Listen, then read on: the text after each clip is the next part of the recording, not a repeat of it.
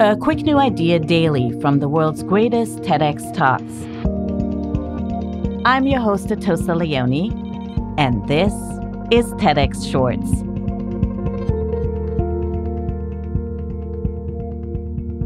Today is International Women's Day. In the world of economics, production of goods and services has a concrete value. But what's it worth to run a household, care for your elders, or do the laundry? Responsibilities that have historically fallen to women. The traditional measure of GDP sees this labor as invisible or unproductive, according to economist Marilyn Waring. She believes finding an alternative value system has important implications for our environment and our future. When I was very young, I was elected to the New Zealand Parliament. And at that age, you learn mostly by listening to others' stories. And there began to be a pattern in all of these stories I was being told. And I started to ask enough questions to try and track to the core of this pattern of values that was part of all of these stories. And I found it in an economic formula called the gross domestic product, or the GDP. Most of you will have heard of it. Many of you won't have any idea what it actually means. The rules were drawn up by Western-educated men in 1953. They established a boundary of production in drawing up these rules. What they were keen to measure was everything that involved a market transaction. So on one side of the boundary, everything where there was a market exchange was counted. It doesn't matter whether the exchange is legal or illegal. On the other side of the boundary of production, there was this extraordinary phrase in the rules that the work done by the people they called non-primary producers was, quote, of little or no value. So I thought, let's see how many non-primary producers we have here today. So in the last week or so, how many of you have transported members of your household or their goods without payment? How many of you have done a bit of cleaning, a bit of vacuuming, a bit of sweeping, a bit of tidying up the kitchen? Yeah? How about going shopping for members of the household? Preparing food, cleaning up afterwards, laundry, ironing. As far as economics is concerned, you were at leisure.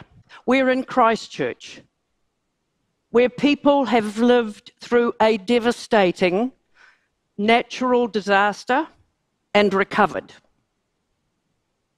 And ever since that time, New Zealand has been told, our growth figures are great because we're rebuilding Christchurch.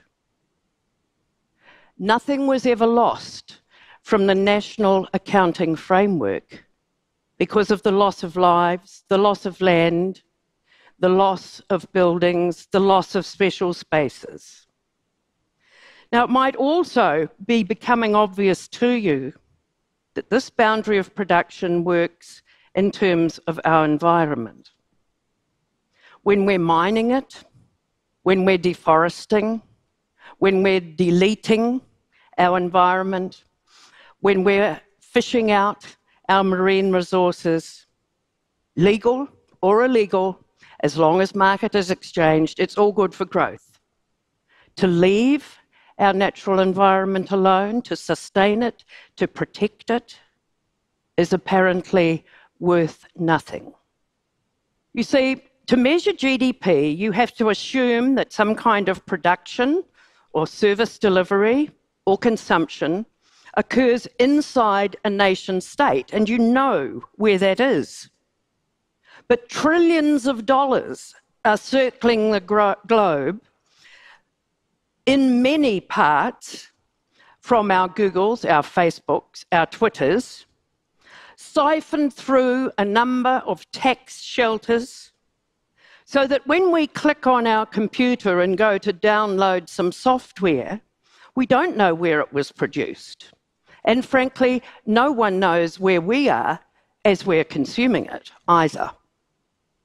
When we look at the amount of time that's taken in the unpaid sector, what we find is that in almost every country where I've ever seen the data, it is the single largest sector of the nation's economy.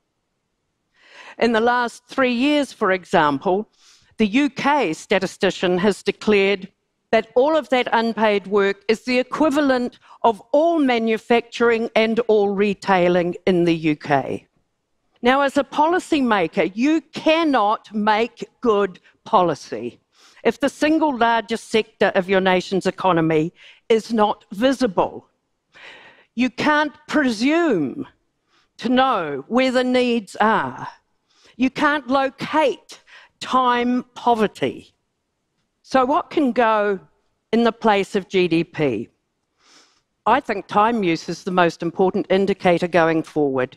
Every one of us has exactly the same amount of it.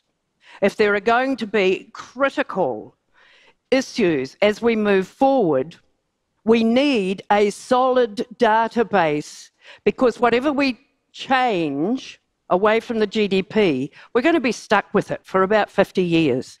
As every year goes past, we get much better at measuring the devastation of it, of measuring how little we protect anymore. And yet, with climate change, we don't all have to be scientists to see, to feel, to know what is happening to our beautiful planet. So from now on, whenever you listen to the news, you're not going to go blank when they say GDP. You're going to think, I know what they're talking about, and it's not good.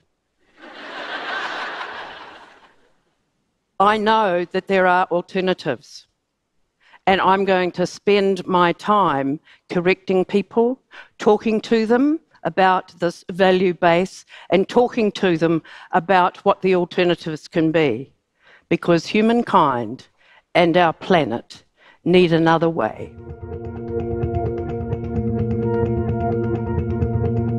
The TEDx talk you just listened to was recorded at a TEDx event in Christchurch, New Zealand.